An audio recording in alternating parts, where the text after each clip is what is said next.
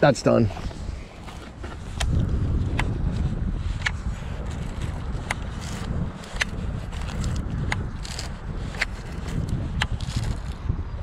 Is that even recording? Yeah, somebody asked me to backlash a DC reel really bad and fix it. So I just did that with a lunker log, 1/4 ounce weight, 3/0 hook. And you can see when I do that trick that I made the video about, when I put my hand on there, the backlash is coming out. Now granted, it is a 150 size spool and it is 20-pound fluorocarbon, okay? But the guy asked me to do it, and I don't want to jinx myself, but I think I'm going to be able to do it. See, oh, coming down to the end of the spool.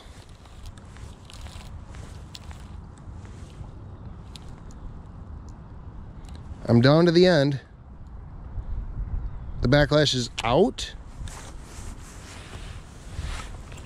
Nope. It's not out. I'm gonna have to take the line all the way out. This is gonna take me a minute, but hold on. And my bait's out there, so you know a fish is breathing on it. This happens though, it's real life. Okay. We're gonna reel it to where the level wind is right there. We're gonna wipe it. By the way, if I didn't already mention, I'm wearing band-aids because my hands got dry, cut, cracked, and were bleeding from so many 3 and 4 pound fish from this week. So bear with me. You know, plus I've been washing my hands because of all that, so yeah. Feed that line up there.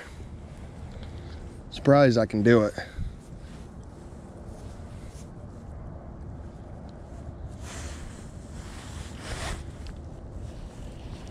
Okay, see that? Yep. Yep.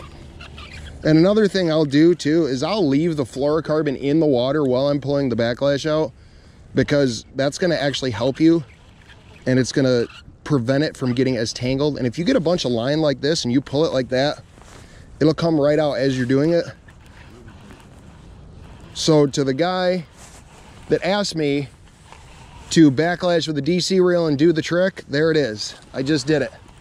So thank you guys for watching this little tackle tip video about backlashing a DC reel, and I thought I had a bite. So look, just to prove to you that it worked, I'll play the whole clip. I will reel the line back in, okay? 1/4 ounce weight, lunker log, 3/0 hook, fluorocarbon. It is set on 3, which is the fluorocarbon setting. 4 is flip and pitch, 2 is monofilament or braid, 1 is maximum distance. Reel it up. See that? And your reel is good to go.